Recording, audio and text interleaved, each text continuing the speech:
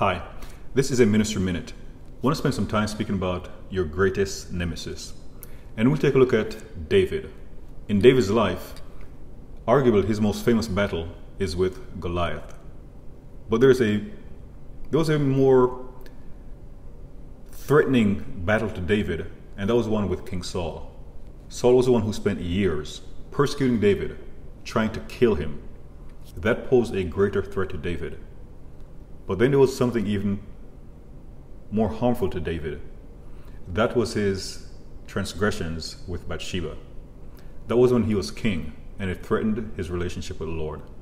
So you'll have battles going to the top, so to speak, and you'll have battles while you're there. And for David, it was his own flesh that almost brought him to the ground.